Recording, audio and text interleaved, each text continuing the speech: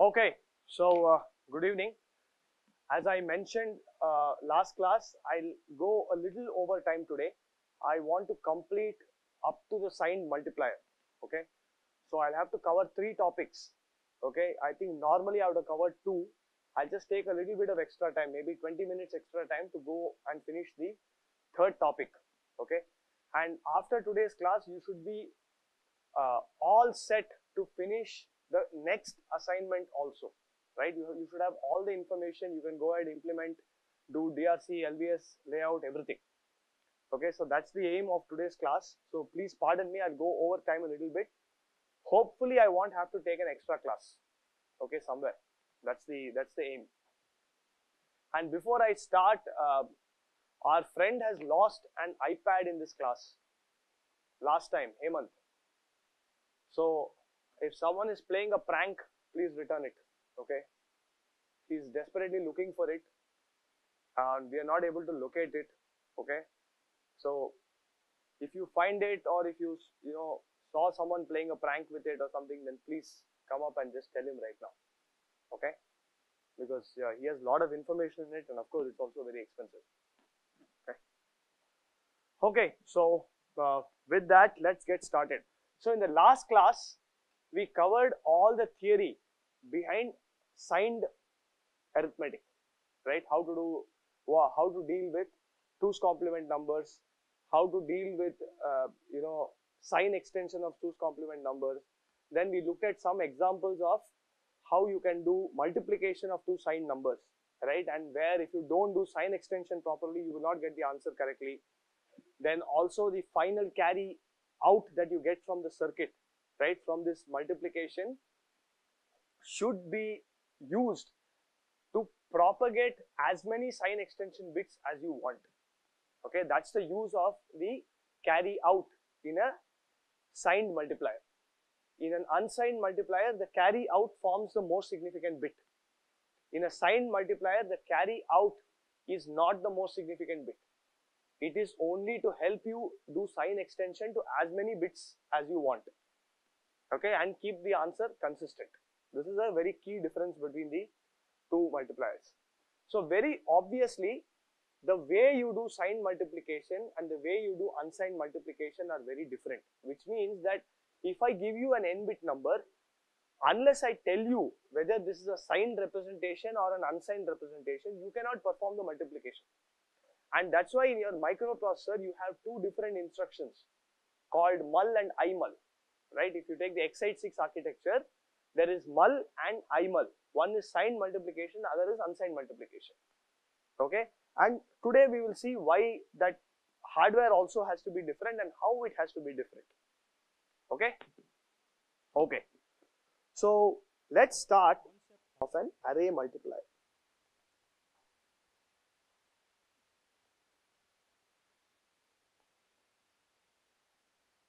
As the name suggests, what am I going to create? An array of full adders, basically, right? So let us take a simple example: x3, x2, x1, x0, y3, y2, y1, y0. Right? So if you look at the partial products, it will be like this: x1, y0, x2, y0, x3, y0. Then I'm going to shift and add. Okay, so what is this? It is x0, y1, x1, y1, x2, y1, x3, y1. Okay, then again another shift. It is x0, y2, x1, y2, x2, y2, and x3, y3. Finally, you do one more shift and add, and what will you get? You will get x0, y3, sorry, x1, y3, x2, y3, and x3, y3.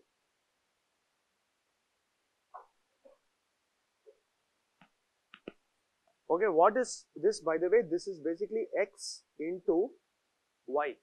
right? And if we are going to write y as you know, in the binary representation, it is 2 power j into yj, right? J equal to 0 to n minus 1, right? So if I write this as, it will, if I expand it, it will basically be y naught into x plus 2x into y1 plus 4x into y2 plus 8x into y3.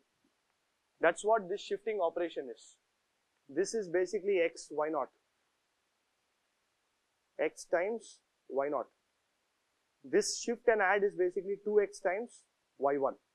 This is 4x times y2 and 8x times y3. Okay, this is the shifting and adding part that we are doing here. So now my task is to basically place full adders so that I can accomplish this task. Okay, yeah, so that's okay, I can keep the multipliers there. So now you should tell me what these blocks are, okay, whether these are half adders or full adders, and how do I cascade them, how do I connect them. So this is Z0, Z1, Z2, Z3, Z4, Z5, Z6, and I have a Z7 also. So you have to tell me where these Z0 to Z7 variables are going to come out of this circuit and what these individual blocks are. Okay, clearly these are AND gates and they are creating my partial products. X0, for example, this is what? X0, Y0. Yeah? And this is X1, Y0, X2, Y0, X3, Y0, and so on. Right? So first of all, where is Z0? This is Z0. Okay. Now I need to perform which one? This addition. X1 Y0 plus X0 Y1. So what block should that be? Half adder. Basically because there is no carry, right? Half adder. What about the other adders on that same row? They are all. So for example, you have to perform X2 Y0, right? And X1 Y1, right? This block. If you look at it, this is what we are performing here. So that will also be a half adder, right? So everything here will be a half adder. Okay. So you add these two numbers, X1 Y0, X0 Y1, you will get a carry, right? That carry is now going to propagate from this red to this blue block. Correct? Because I need to add it to my next set of terms. Correct? So what will be the carry out direction? Okay, assume that my half adder block is like this. Okay, it takes A, B, C in, gives C out and sum. Sorry, full adder. Okay, half adder is you just ground that guy. That's all, there's no C in.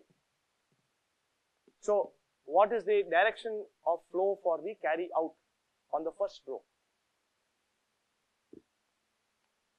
Right, so what we are doing is we are taking this carry, propagating, then we add those three numbers, we will propagate like this. Correct? Or not even those three numbers, I am adding those two numbers and then propagating. Correct?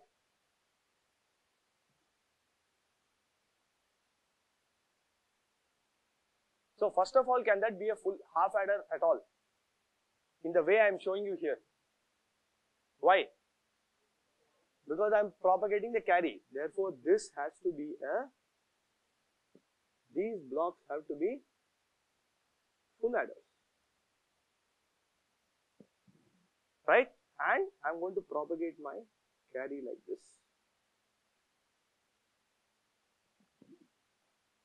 Okay? Now, what is the output of this half adder in red? That is nothing but Z1, right? So, this is going to be my Z1. Which one? The final one can be because there is no other term coming in. That is also true. Very good. Okay. So, this can be a half adder. Correct, no? He's right because there is no other term coming there. Okay. So, now what about row 2?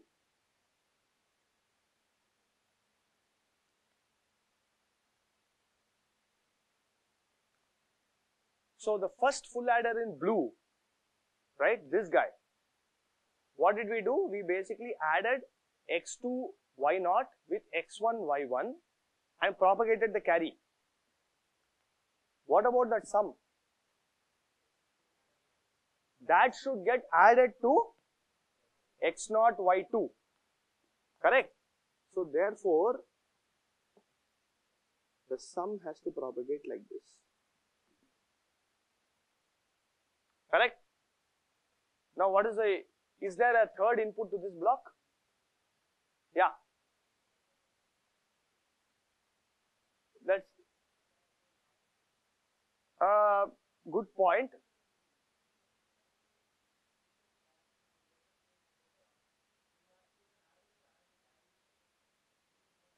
True.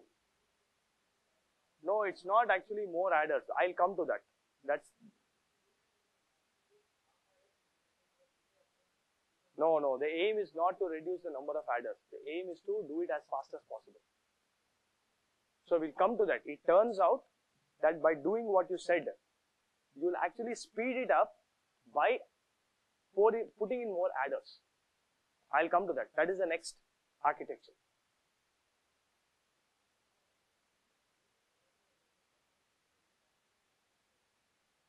Why not? Because I get x1 y0, x0 y1, I get a carry, right? I am going to add that carry here, right? So, basically I am adding these three numbers.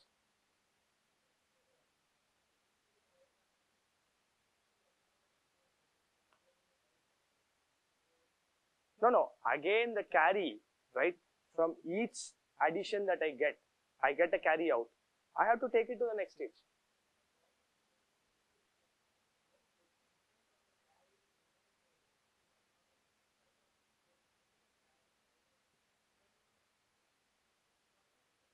No, the carry always goes to the higher bit.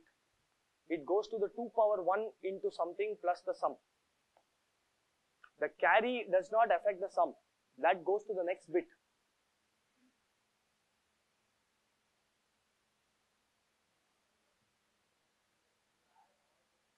Correct.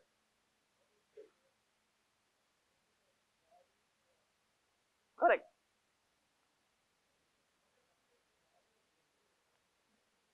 That will not affect the value of Z2 is what I am saying.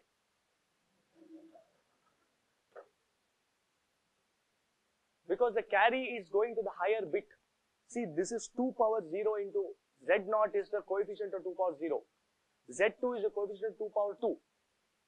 Right? That carry that comes out of the addition of x2 y0, x1 y1 and the carry is actually going to 2 power 3. So, therefore, it will not affect this Z2 which is the coefficient of 2 power 2.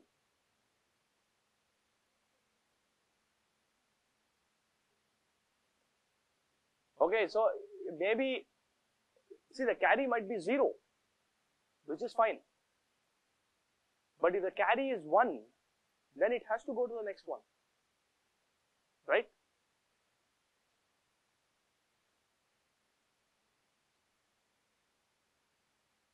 Functionally, this is fine.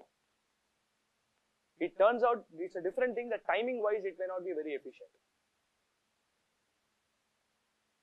Okay. So let's proceed. We'll come back to your doubt if it still exists after some time. Okay. So now the second block, right? Again here the sum has to basically come down. Correct? What about the second block? What should that be? The first one?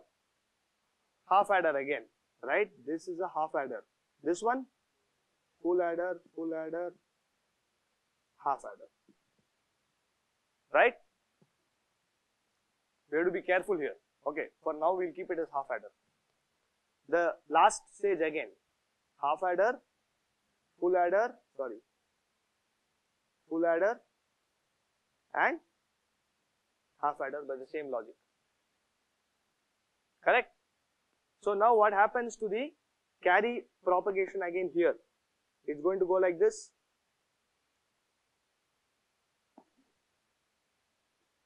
Right?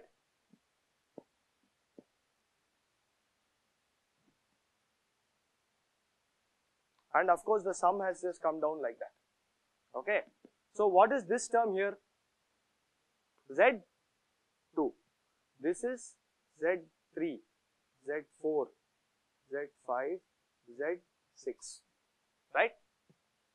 Now what happened to the carry out from those left corner half adders? I am adding x3y1 here, x3y1 with the carry from the x3y0 x2y1 term. There is a carry out coming. I add those two terms. Where does that carry go? So that has to come here.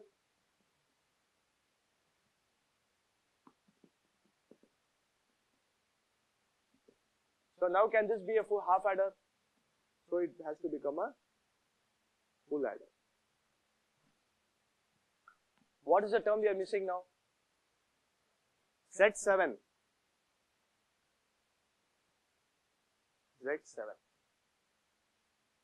That's coming out from the last full adder there.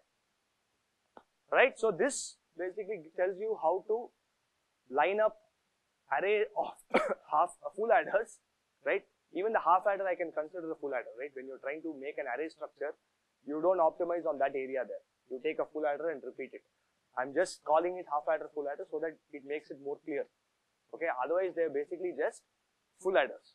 So in order to perform 4 cross 4 multiplication, how many half adders or full adders do I need? Yeah, n into n minus 1, right? So therefore you need n into n minus 1 full adders effectively, right?